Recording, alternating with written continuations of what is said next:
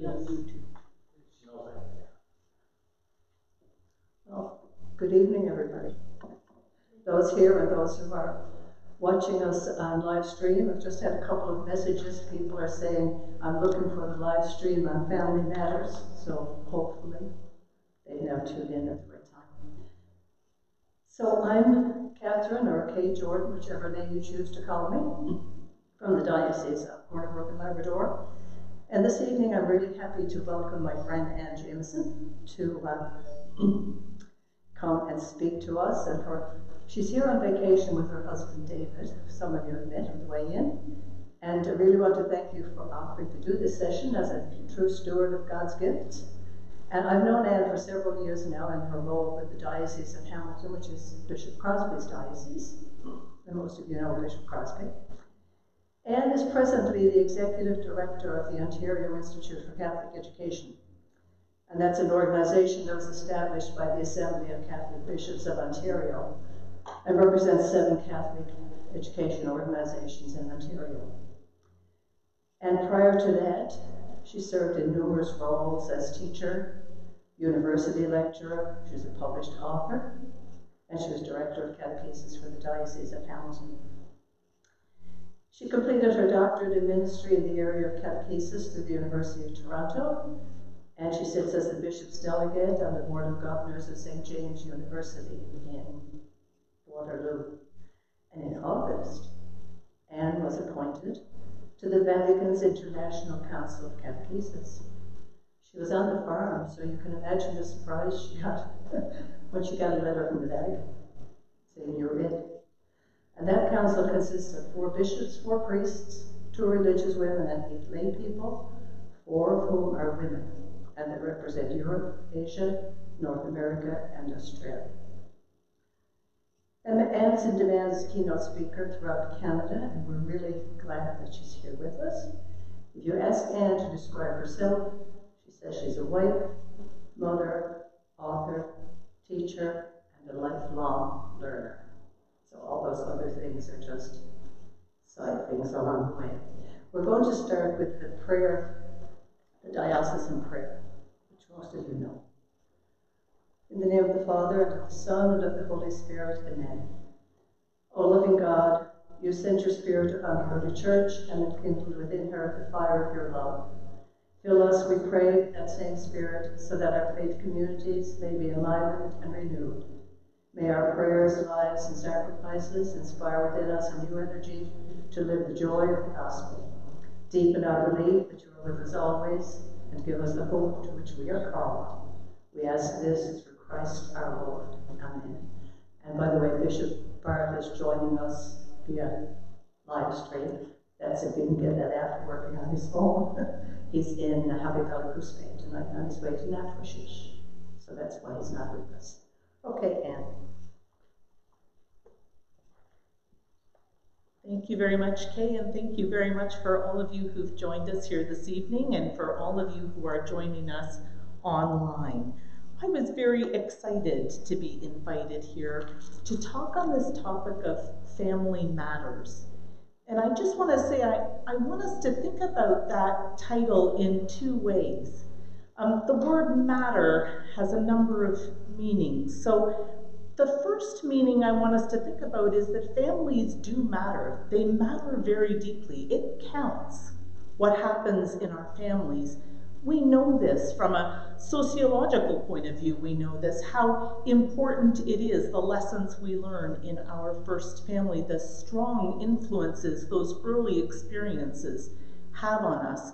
So it's influential. It matters what happens in our families. But I also want us to think about the matter of families, the stuff of our families. And by that I mean all of the stuff we do as families. How do we organize ourselves? How do we know whose job it is to take garbage out, to feed a dog, to clean up after kids? How do we organize ourselves? How do we vacation together? How do we play together? How do we argue? How do we ask forgiveness and forgive one another?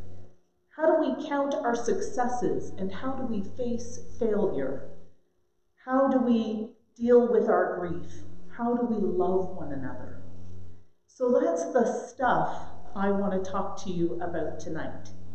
Now, when Kay introduced me, she did say that I am from Ontario, and if I was to make a confession now, I'll tell you that I was actually raised in the big city of Toronto. And I want you to know that in Toronto, we know what the rest of Canada says about us. So it's okay, whatever your opinion might be about somebody who comes from Ontario and the big city. I now, and for the last 30 years, have lived on my husband's family farm, where we are raising our 4 children, who are the 7th generation of the family, to live and work on that farm. So I think I have a little of the rural in me now. But I'd like to tell you about what families are like in my experience in Ontario, because I don't want to presume that what your families are like are the same. I suspect we have similarities, though. But I'll tell you about the people that I know. There are no regular, standard, expected families. I don't mean there are no mums and dads who are married with children. There's lots of families like that. I'm sure there's lots of families like that here. I'm saying families today, it seems to me, come to us as very complex realities. And some of the complexities that I see in the families that I know, my own family, in the families that come to the parishes in the diocese, where I used to work, the families who come to our Catholic schools in Ontario, some of the things that make them complex are this. Like, employment situations are complex in families. Often 2 people need to be working in order to make things work. And although we've had many times where things have been good in the economy and difficult in the economy, ups and downs, where there have been pressures on those kinds of things, COVID, of course, the pandemic has caused a whole other level of people being at home and people being without work or without enough work or without satisfying work. And we know many businesses suffering now from lack of workers. So there's complexity around employment, and it causes pressures around the amount of time people feel they have, or the security that they feel that they have. But there's also a lot of complexity around schedules. Where I'm from, you are not doing your parenting job unless your child is involved in 2 or 3 organized activities. You know, that's very different from when I grew up. When I was growing up, my brothers and sister and I were just sort of let loose out of the family home, quite honestly. We were allowed to bike where we wanted to bike. We were allowed to have pick-up hockey games and pick-up baseball games. My family knew all the families who lived around us. There was no real trouble, my mother and father thought. I mean, I think my brothers found some, but none too serious. But there was no real trouble for us. Nowadays, those things seem to be very rare. It's more likely that we've registered children for activities, and then they're very scheduled. We have to be there on time for practices, and again, COVID has absolutely interrupted some of those routines, but it affects how we organize ourselves as taxi drivers, as parents and grandparents and older siblings and aunts and uncles. It affects our meal times. When can we organize ourselves to have dinner together? There's complexity for sure around family configurations.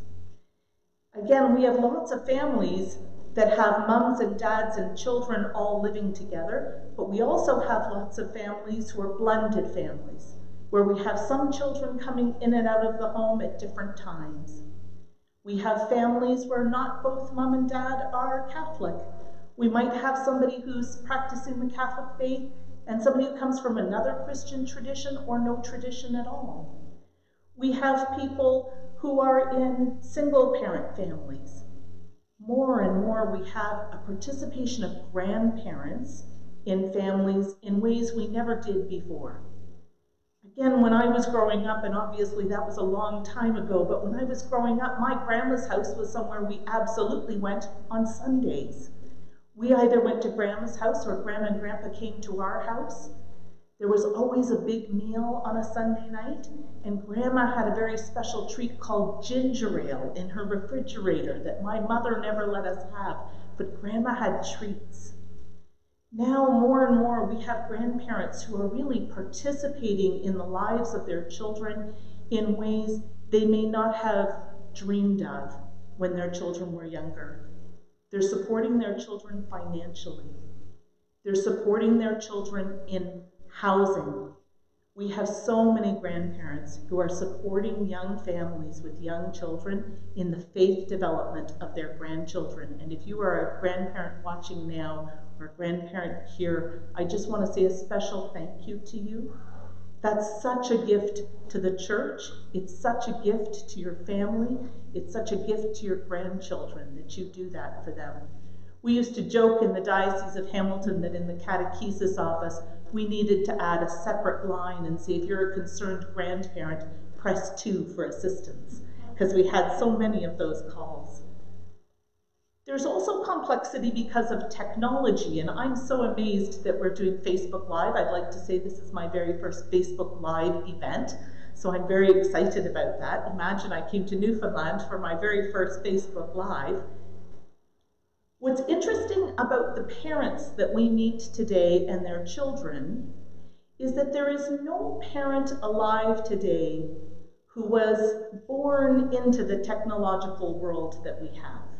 First smartphones came out 2007, 2008. That's really when our technology started changing the ways in which we live, changing fundamentally how we interact in the world. And all of the children alive today are, for the most part, digital natives. So their parents are digital immigrants. Their grandparents may be digital immigrants or digital don't know it. And then the grandchildren, the children, are digital natives. And it's not just that they're plugged into their phones and their devices a lot of the day, although that is true. The way they look at the world is through their phones, through their screens. I'm amazed watching our youngest daughter, who's now almost 17, it's hard to believe. I'm amazed watching her sit to watch television. She always has at least one other screen going. She's always involved in some kind of another activity simultaneous to the TV show. I mean, when I was growing up, we didn't even have television converters. You had to watch the whole commercial through. There was no Netflix watching movies without commercials. We waited for what came on CBC, and you lived through every one of those commercials because there was no other choice. Now they have a much more, some would say distracted, but a much more plugged in. They're constantly looking for input. And it's changing how they understand the world. And that can be a complexity in families. I tell people I am more likely to get one of my children to come down to see me if I text them from the kitchen than if I use my big booming mother voice and call them down. So there's all kinds of complexities going on in families. And that's what I notice in Ontario families. Maybe some of that resonates for you too. Families have a lot going on, so I don't want you to think that I've come here tonight to tell you about another thing that you need to do. Because the one thing I have found about the families I know, none of them are looking for another job. None of them feel like they have extra time and they're just wondering how they can use it. Most of them feel very busy and very tired. So I want us to think about the things we are already doing, the stuff we already have, the lives we're already living, and think about how we are being more attentive or could be more intentional in how we deal on our family lives. I picked up one of the hymnals tonight and I was flipping through it and somebody asked if I was going to sing and I said, Absolutely not. I often forget the bucket in which I carry my tune. But I have the CBW3 here. Number 583 is As We Gather at Your Table. It's one of my favorite hymns. As we gather at your table, as we listen to your word, help us know, O God, your presence. Let our hearts and minds be stirred. Nourish us with sacred story till we claim it as our own. Teach us through this holy banquet how to make love's victory known. That's a gathering song for the Mass, but we know the home is a domestic church as we gather at our tables, as we listen to your word. Help us know, O God, your presence. Help our hearts and minds be stirred. My very favorite line is in the second verse. Turn our worship into witness in the sacrament of life. We are sent out every Sunday from this place to turn what we've done here, our worship, into witness in the sacrament of our lives. I want to talk to you a little bit more about that, the sacrament of our lives. We're going to talk about 4 simple ideas. We're going to keep it very simple about our lives. I'm going to talk about objects, ritual, time, and language. Objects, ritual, time, and language. 4 things that the church has lots of. 4 things we could talk about how the church does those things, but we're going to talk about how families can do those things, how parents, how grandparents, and how parish catechists who help lead parents and grandparents and children and whole families can think about objects, ritual, time, and language as a way of helping people turn what we do here at church, our worship, into a witness so that our lives become sacramental. I was an elementary school teacher for many years. I was a French teacher, Madame Jamieson. And when we do extended French, we call it French immersion. We want to immerse the children. So we're really trying to soak them in it, right? That's what we're trying to do. And in Ontario, we don't have lots of, especially the area I'm from. I taught for many years in schools in the south end of Cambridge, Ontario, and I'd just like to give a shout out to all the Newfoundlanders who now reside in Cambridge, Ontario, because there's really only 2 kinds of people that I taught in the schools in Cambridge, both of them good folks from islands. You were either from Newfoundland or you were from the Azores in Portugal. It was the great cultural divide in Cambridge. But those children went home to non-French speaking houses. In Ottawa it might be different. You might have some French around you that might benefit outside of the school, not in the region I came from. So what I was providing them in the classroom was all they were going to get. So we tried to think, how could we soak them in the French? Well, I thought I was a good teacher doing good lessons, but I wanted to have lots of little storybooks around, French storybooks, so that a child could choose to read something or even look at some French words from time to time. We put up French posters and we labeled things around the classroom in French, so they started to get some language. Le pupitre, la fenêtre, la porte, le tableau noir, when our classrooms still had blackboards. As I say, I'm quite a bit older. We don't use blackboards. Everybody's got a smart board now in their classrooms.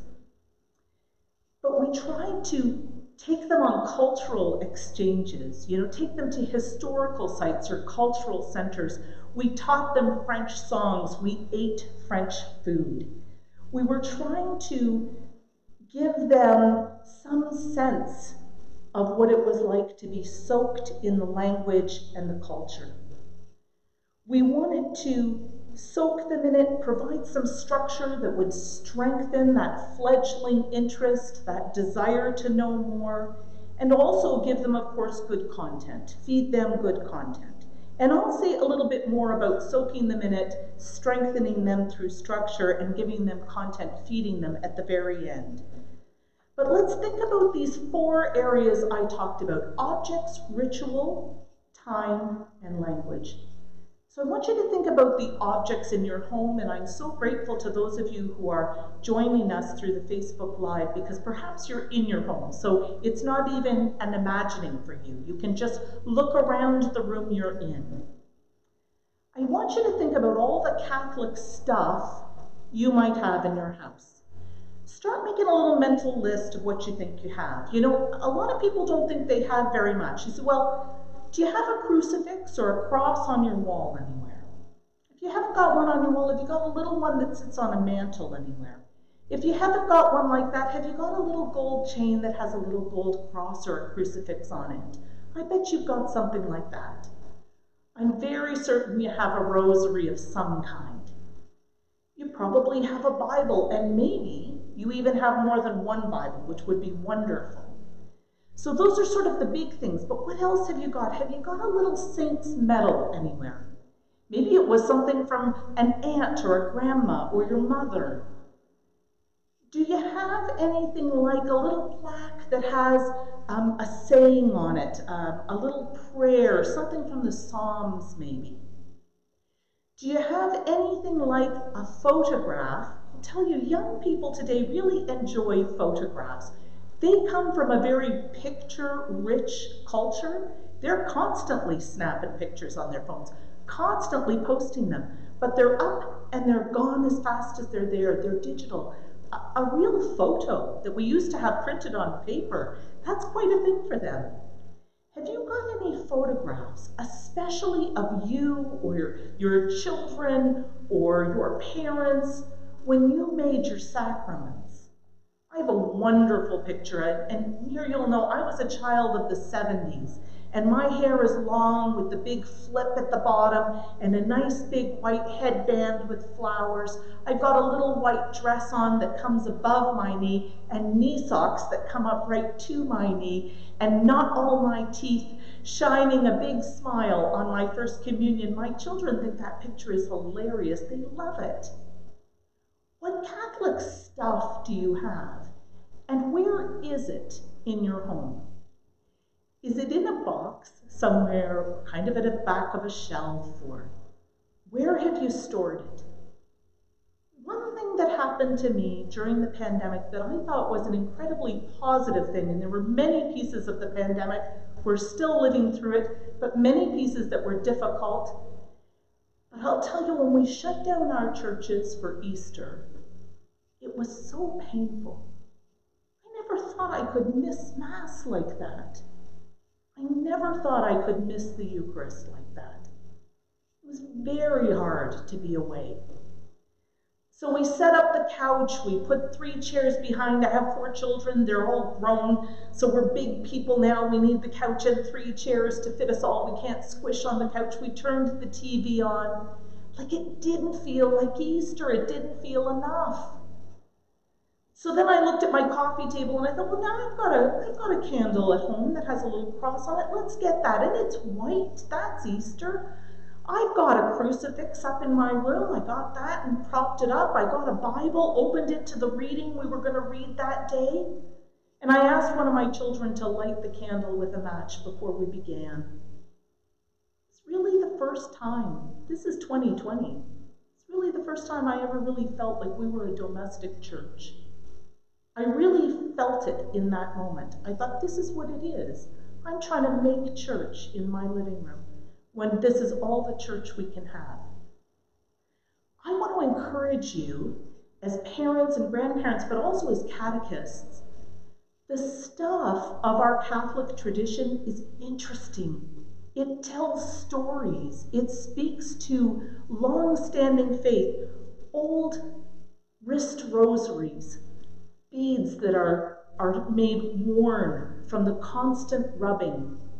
They tell stories about the generations before us and our faith, stories that maybe we haven't felt confident to share, the stories of our sacraments, our children's sacraments. Bring those objects out from the shelves. Dust them off a little bit. Find a spot for them and ask yourself, what's the right spot in my home? You think about how children delight in a nativity set. I always say, I hope we put out our nativity sets as early as we can and leave them as long as we can.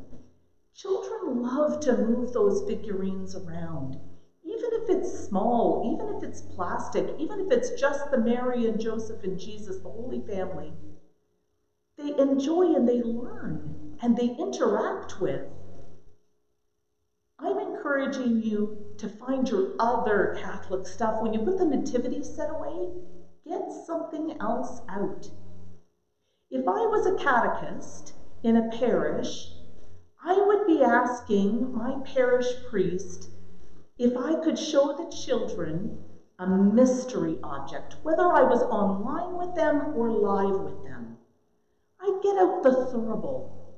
How often do children see a thurible up close, right? Only if you're the altar server do you really ever get to see it up close. It's such a remarkable device that the top half comes off and up the chain so that you can put the incense down. I don't want children to play with sacred objects, but I do want them to explore them. I want them to wonder, what is it? We have wonderful words like thurible that we could teach a child. We could soak them in some language and some objects of our tradition. Wouldn't that be an amazing thing to come to Grandma's house and know that when I come to Grandma's house, she has 4 rosaries and she's got them out. And I can look at them and touch them and think about the ones she loves best and where she got them from. And Grandma can teach me the Hail Mary. Think about the stuff, the objects, because it's an important way to soak them in it. Now, rituals. Families have all kinds of rituals, and sometimes when you say ritual, people think it has to be something fancy. Ritual just means the way we do something, the ongoing way we have of doing something. So I want you to think of a very basic ritual in your family right now, and I'm going to ask you to think, what is the way that you celebrate birthdays in your family? So for some families, it's a very big deal, birthdays. And somebody always bakes the cake, and we always have a party with people from school or people from the neighborhood. Sometimes birthdays are something that we always get the ice cream cake. That's what we always do.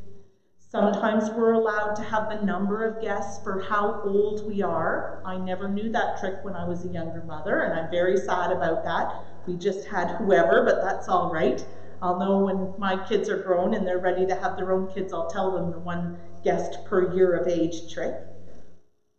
My mother and father had 4 rituals that I'd just like to tell you about, 4 Catholic rituals that sort of punctuated my life. Now, we had others, but these 4 were very simple.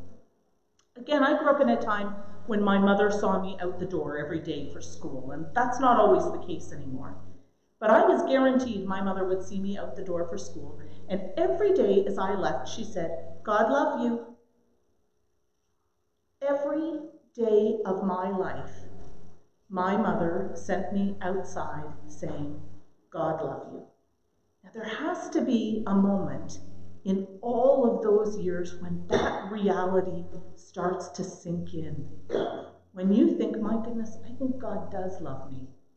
I mean, I knew how profound a statement it was because when I was a teenager and very defiant and oppositional when I wanted to be, there were days I turned back over my shoulder and said very harshly, "I'm not sure he does," because I knew it would really hurt her. She never stopped saying it. "God love you, sweetheart. God love you. God love you." What an incredible ritual that soaks me in knowing who I am and whose I am. We also, luckily, had 7 people in my family, 5 kids, mom and dad, and so there was 1 person for each day of the week. So one of the rituals in my family was that we had a day of the week that was our responsibility to lead the family in prayer. So no matter how old you were, what prayers you knew, you were responsible for the Grace Before Meals for 1 day of the week. Now maybe that's a little ritual that you could think about. It made me feel like I could lead prayer, my sister could lead prayer, my brothers could lead prayer, my father could lead prayer. There was no person in my family who was not able. Nobody too young, nobody who'd gotten in too much trouble that day, nobody who'd failed a test who wasn't also able to pray before our meal. It was an important ritual in our house. We also had a ritual of praying 3 Hail Marys and 1 Our Father on every car trip we ever took. And that was if we were just driving out to the country to get a pumpkin for Halloween, or the summer we drove all the way to Quebec.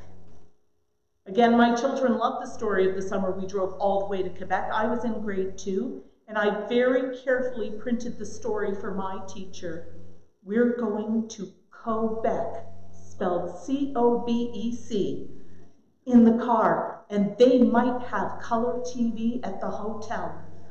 This is the little story my children know that says that I was born not just in the last century, but probably 2 centuries ago, that we were excited that they might have color TV in the hotel.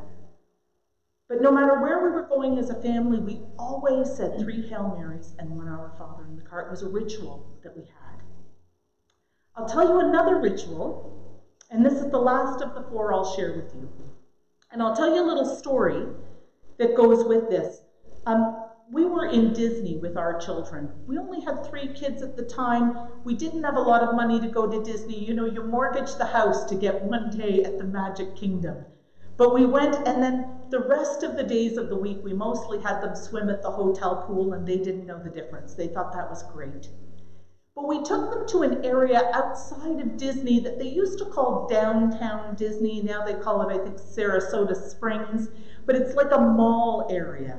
There's a huge Lego store there. And they let the children play with all kinds of Lego blocks for free. So that was a really good activity with the 3 children. They also have a big splash pad. And again, you don't pay to get in. So it's a really good place to go. So we've had this big day down at the mall area, and the kids had been running back and forth through the sprinkler, the spray pad. They had had a big whale of a time, but they were soaking wet, and we had to get back in the rental van and go back to the hotel. And God bless my husband, it had been a long day. He said, "Sweetheart, you rest." I might have been nursing the youngest one, actually. He said, "You rest, I'll take the kids into the family bathroom and we'll put on their dry clothes so we can get into the car." That's lovely. I'm sitting on the bench thinking what a lovely day we've just had, and an ambulance went by. And without thinking, I did this. Now, my mother taught me that when an ambulance goes by, or if you hear a police siren or a firefighter siren, you make the sign of the cross because somebody's in distress. Because we're asking in that instant for there to be a quick response, a good outcome, a courageous saving, if that's what needs to happen. Well, there was a man on the other side of the splash area at downtown Disney who witnessed me do this silently and did this. And I thought, oh my gosh, what have I done? I do not want to get in a big, long conversation. I have kids in the bathroom. We need to get going back to the hotel, and I don't know what this person's intent is. I have to tell you, at that moment, as he was striding across to me, I was thinking, where's the husband now? And I was so afraid of what he might say to me. You know, I didn't think I could defend the whole of the Catholic Church sitting there at the end of the day at Disney. I wasn't sure what he was going to go on about. I mean, I really thought there might be a little bit of a sort of verbal attack coming of some kind. Nothing of the sort. He said, what did you just make the sign of the cross? I said, I did. He said, was that because of the ambulance? I said, well, yes, actually, my mother taught me that we were supposed to, I know. He said, my mom taught me too, and I've never seen anyone else do that. It's a good little ritual. My children all do it. Now, they make fun of me, but they also do it. Rituals have a way of seeping into us. They have a way of habituating us to a way of life. The church has important rituals, but families have rituals. We already have them. We already have a way that we say goodbye to one another as we leave the house. We have a way that we welcome each other as we come back in. We have a way that we set the table. We have a way that we celebrate birthdays. I really want to encourage you to think about how you can bring rituals into your practice to help strengthen your children have an experience of Catholic stuff. If you're a grandparent, I really encourage you to make sure that you sign off every card. I remember a grandmother and grandfather sitting with me one day and saying, you know, I don't want to impose. My daughter, she's not so big on the church right now, and she's upset. I can't take them to Mass. I sort of kidnapped them one Sunday and took them to Mass, and she's all upset. She doesn't want me to take them to church anymore. So I don't want to impose. I don't want you to impose. I don't want you to baptize your grandchildren in the bathtub. Please don't do it. I don't want you to kidnap them to Mass, but I do want you to sign every birthday card to say, Grandpa and I are praying for you, sweetheart. You're always in our prayers. And I'll tell you, it's very important in little people's birthday cards. It's much more important in our university students' cards. It's much more important for that 16, 17, 18, 19, 20-year-old who thinks they're so grown up to know that nothing takes them outside of the love of their family and the care of Almighty God. No matter how far away they travel, no matter where they go in life, no matter where their ambition hopes to take them, no matter how smart they get about things, they'll never be too big to be outside of the love of their family and the love of God. Pope Francis often talks about us going out to the peripheries, and he means that in all kinds of ways, but he talks about the periphery where children do not know to make the sign of the cross. Think about what a ritual action that is for us. It's another piece that I'm missing at church. I mean, we're all sanitizing as we're coming in the door, and that's an important show of our care for the common good of one another. But it's not as good as dipping your finger in the holy water font and making the sign of the cross and remembering I was baptized in the name of the Father and the Son and the Holy Spirit. I'm looking forward to the day when our holy water fonts flow with water again. Don't miss out on the opportunity, whether you're a catechist, whether you're a grandparent or a parent, don't miss out on the opportunity to take a moment at the door of the church, to pause, to say there's something that we're leaving behind as we cross over this threshold. We walk out of the world and into this place of worship, and we remember who we are and whose we are and how we got here. Take that moment with the ritual. So we've done objects and ritual. We're going to do time and language. The liturgical year, starting in Advent, going all the way around. Listen, I tell people all the time, our calendars in our kitchens, you know the ones we have next to our telephone? My saintly husband tells me that if we would just put every activity on the calendar, we would one day be organized. I'm not very good on recording all the things on the calendar, and we are not yet fully organized. He's probably right if I was better at it. But what happens with our kitchen calendar is that it's sort of the 15th of September, and I'm realizing August is still showing. And so you whip up the next page and you realize you've missed 3 things already, but that's how our time and families work. We go by the yearly calendars, and they're squares and they're rectangles, they have hard edges, they end. And we fall off one month and go to the next, and go to the next, and go to the next. That's not how time works in the church. In our liturgical year, it's always shown in a circle. And I always say it's actually supposed to be a circle like this, a circle that goes deeper and deeper. We get a Lent every year, and we're supposed to know something more about Lent every year. Enter deeper and deeper into that mystery. The whole of salvation history lived in a single year, and every year I get closer and closer and closer to understanding the truth of it. I'm really going to tell you, we say Jesus is the reason for the season at Christmas. Jesus is the reason for every season. It doesn't matter the season. And I'll tell you a little way I tell teachers and young school children to remember the liturgical calendar. I tell them we start in Advent, and it's a purple season. I tell children purple means we wait. We have to be patient. What are we waiting for? We're waiting for an Alleluia season. The rest of the world thinks Christmas is a day. It's not a day. We get a season of Alleluia when Jesus is born. That we get many days to celebrate that. The gold and white days of celebration. We wait and then we celebrate. Then we go into ordinary time. Kids always think ordinary is boring. I say it's not boring. Ordinary means we're counting. We're counting the great deeds of Jesus. And again, we come into another waiting time.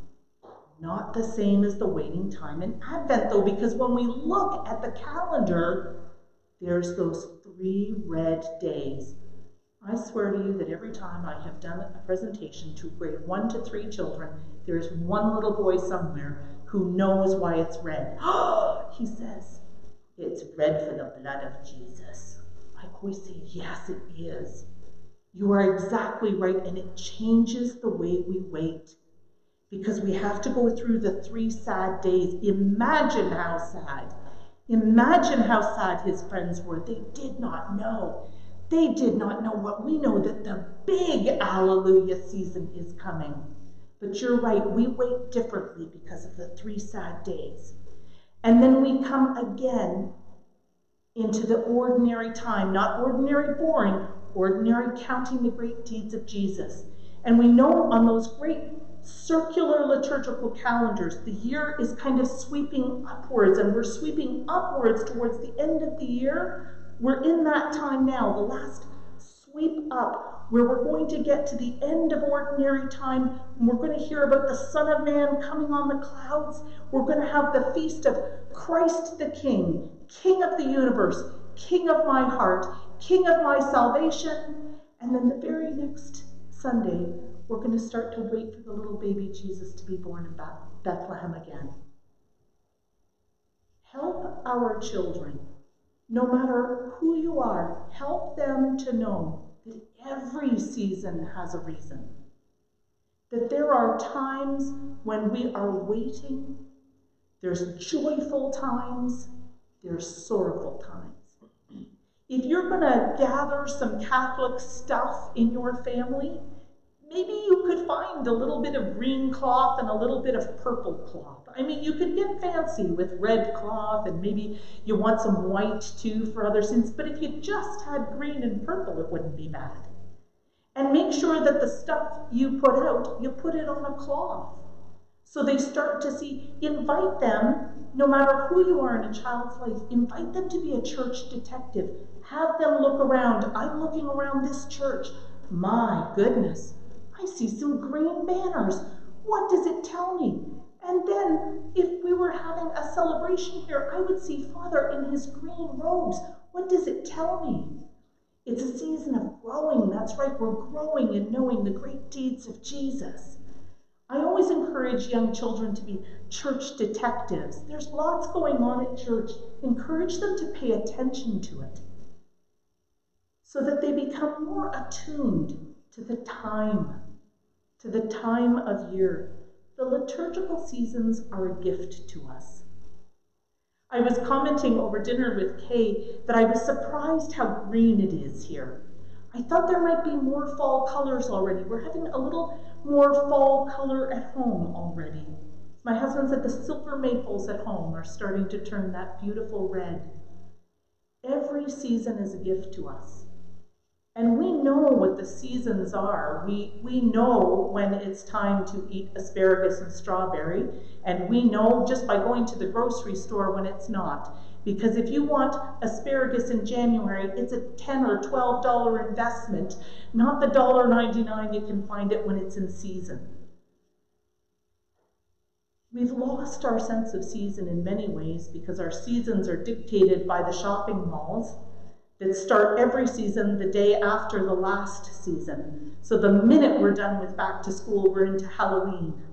I haven't even had an opportunity to sort of soak in September, and I'm supposed to be ready for the end of October. And you know darn well the very minute Halloween comes out of those stores, it's going to be Christmas.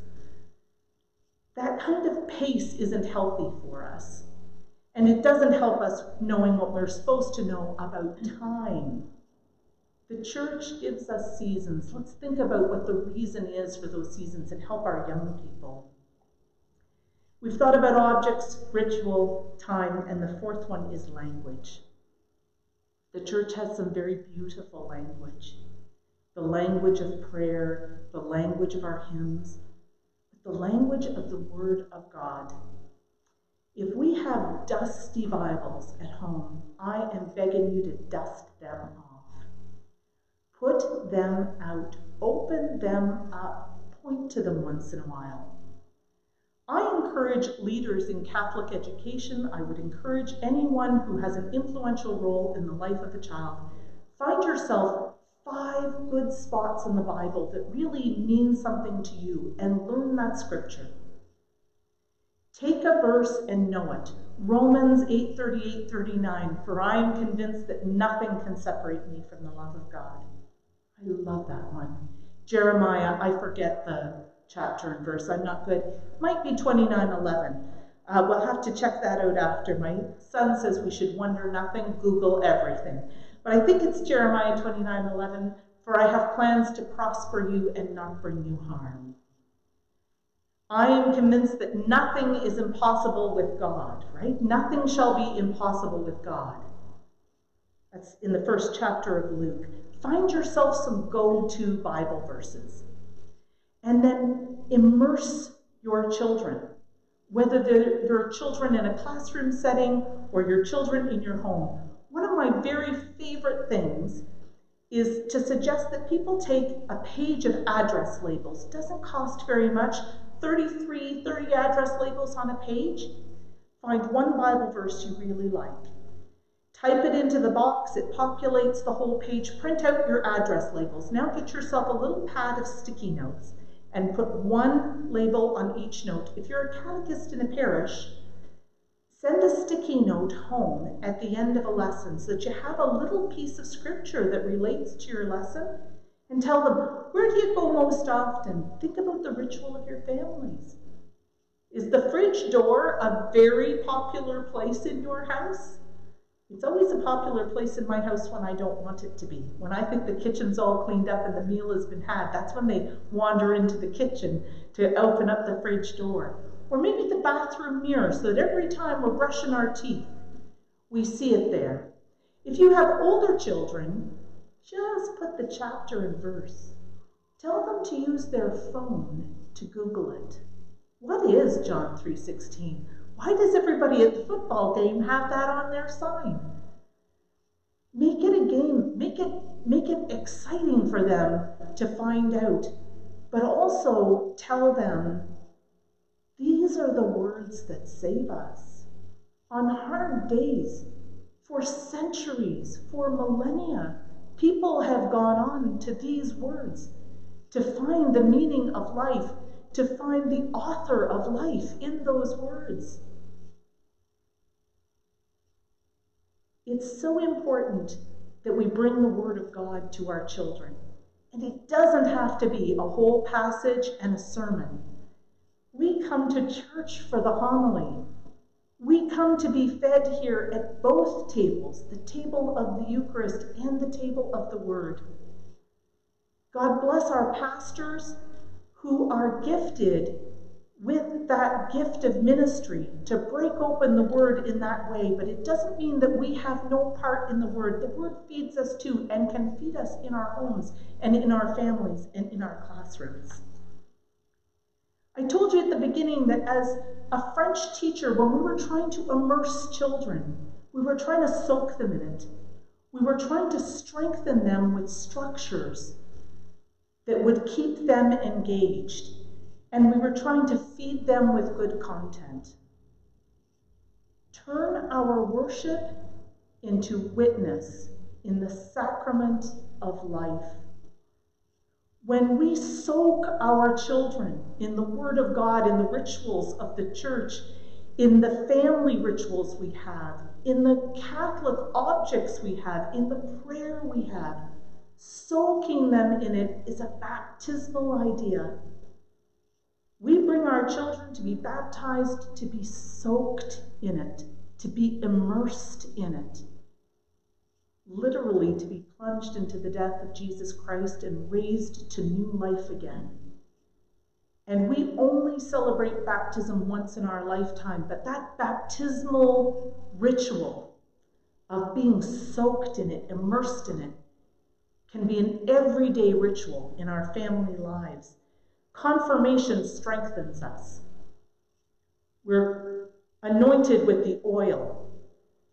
The gifts of the Holy Spirit sealed with those gifts.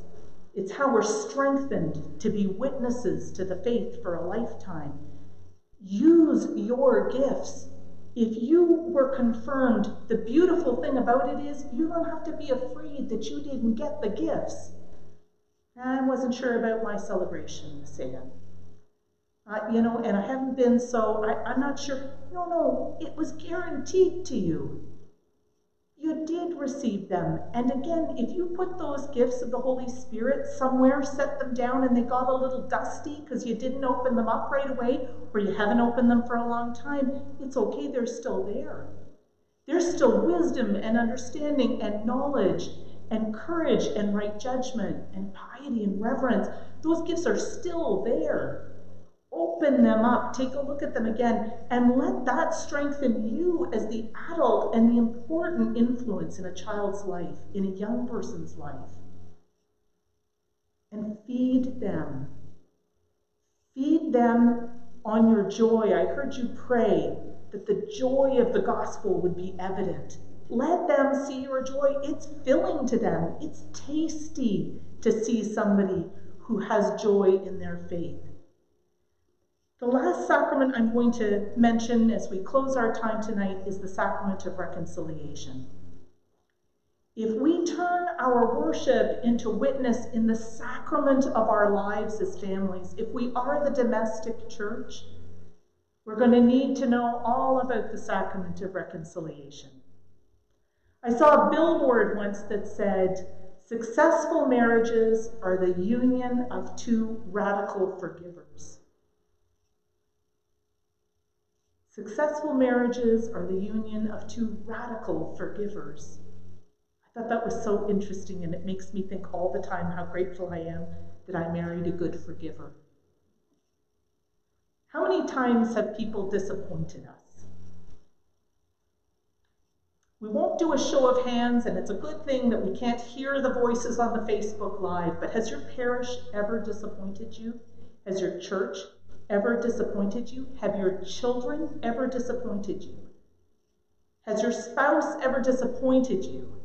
I'd just like to say, I don't think you're living a real family life if your answer is no, it's just all unicorns and jelly beans where I'm from, Anne.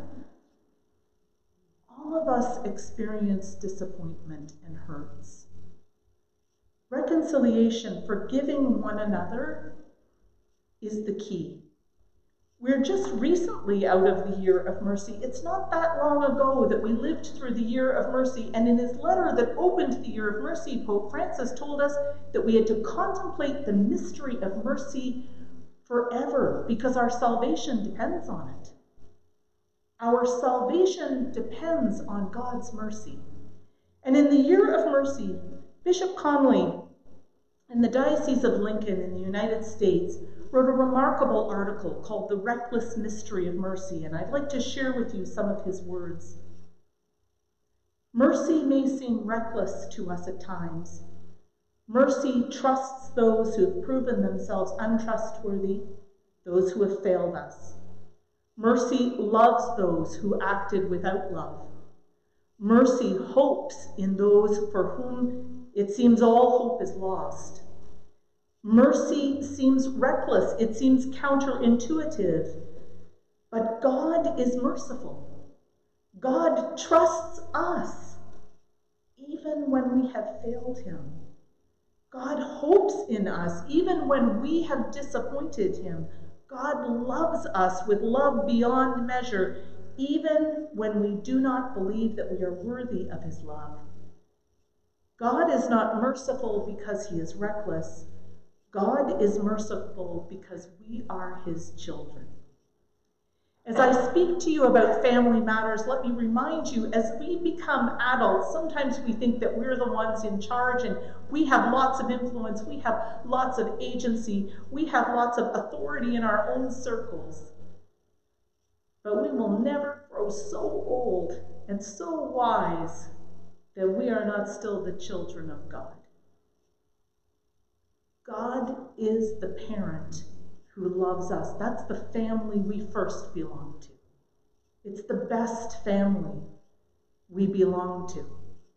It's the family where you and I together are brothers and sisters. And we have a brother in Jesus Christ. It's so important what happens in our families. I want you to be connected to your first family. Before you were born, I formed you in the womb. I formed you in your mother's womb. Those words to Jeremiah are words to us today. That's the first family we ever belonged to. There was the family then we were born into, brought up in, maybe the families we have today created. And in those families, we can do remarkable things to pass on the faith. I've given you some practical ideas about objects, rituals, time, and language, but it's about soaking them in it, strengthening them through ritual, and feeding them with good content. And remembering always that we're meant to forgive one another. We're meant to be merciful just as the Father is merciful. Because first of all, he's been merciful to us. I am so blessed to be here in Newfoundland. I am so grateful for your invitation. I'm grateful for your time. Whether you're a parent or a grandparent or a parish catechist, or maybe you wear all three of those hats. God bless you. May God continue to bless your work. Thank you very much. Thank you.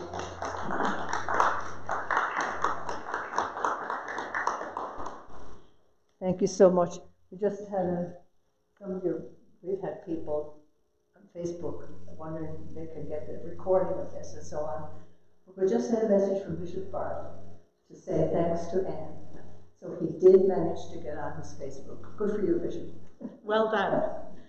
And Anne, this is a little gift from us for your time, and we are so grateful that you are here with us. And I see that expression, so let's change it. Thank you very much. And the rituals, I'm just going to share one ritual with you that I have used. In the Born of the Spirit series, at the end of each lesson, was, the parent blesses the child, and you say, go in whatever phrase, but we adopted, go in peace and remember God loves you, and so do I. My 16-year-old grandson came to visit, and it's on his birthday. It's a rough time. So I did that with him. And so I would text him, as we do these days. And I would just put, remember, ... and I put in the plus sign. And one day he said, what is this plus sign that you're putting in? So I reminded him of our conversation. And so now he's 22. And I still text and I say, remember, ... sign of the cross. Sometimes, just sometimes, he sends it back to me. So the rituals work. They really do. So thank you, Anne, so much. And we've had comments that are so interesting. And thank you for being with us. And we really do. Glad you came with us. My pleasure. Thank you very much. And thanks to your kind, patient husband as well. Okay, thank you, everyone, for coming. Thank you so much. So I'll close out Facebook. I don't know if anybody have any questions or anything for Anne? That's the best studio audience I've ever had. I'm really grateful.